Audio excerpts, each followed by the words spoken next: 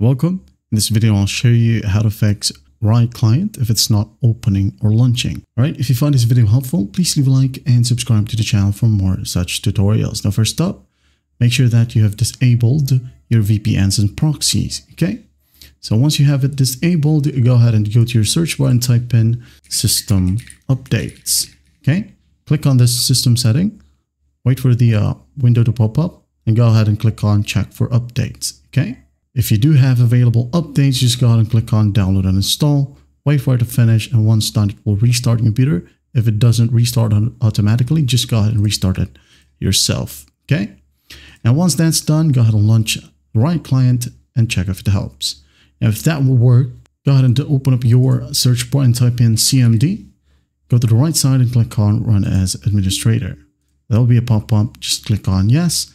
And in here, just go ahead and type in ipconfig space /flush DNS, hit enter, ipconfig space /release, hit enter, ipconfig space /renew, hit enter and wait for the process to finish.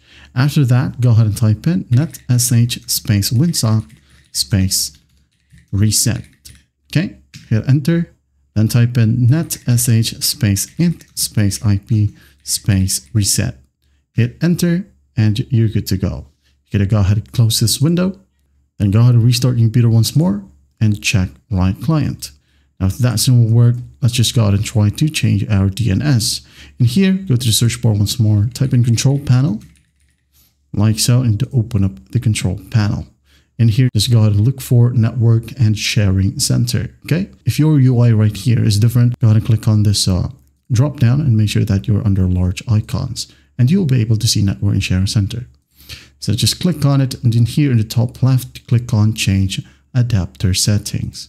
Click. Now double click on the network that you're currently using. Double click, and once done, click on properties. Now go ahead and find TCP IPv4. Click on it and make sure that it is highlighted, and then just click on properties. In here, click on obtain an IP address automatically. Make sure that it is set to this one. And below that, try to use the following DNS server addresses. Make sure that it is selected as well, okay? Now go ahead and use 8.8.8.8 and 8.8.4.4, okay? This one is from Google. This is a Google DNS, okay? Once that's done, just hit on apply, hit on OK, close everything right here, and then go ahead and try to launch Riot Client and check if it helps. If that won't work, go ahead and open up the same set of settings again. Okay, now go ahead and change this to 1.1.1.1, 1.0.0.1. Okay, this one is from Cloudflare. Go ahead and hit on OK. OK, close everything.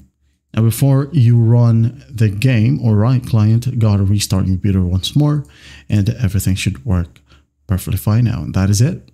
Well, I hope this video helps, and I'll see you in the next one.